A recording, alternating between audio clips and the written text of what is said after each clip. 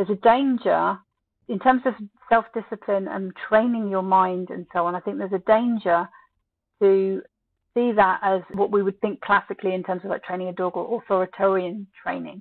What I visualize more is that instead of riding the elephant, you can be with the elephant, and by actually walking alongside the elephant and having a relationship with the elephant where the elephant is not stupid, you might say, where the elephant is seen as whole and all right as they are, but they're not something to be changed. You can have a better relationship with yourself, and sometimes your mind does run away with itself. The most horrible thing about being neurodiverse in that sense is you know that you're odd. You know everyone else can see you're odd.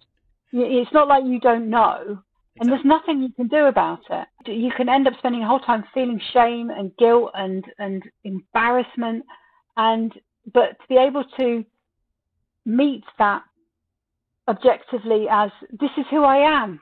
This is my elephant. My elephant's a bit out of control sometimes. I won't hurt anybody, but at the same time, it might not be what you expect.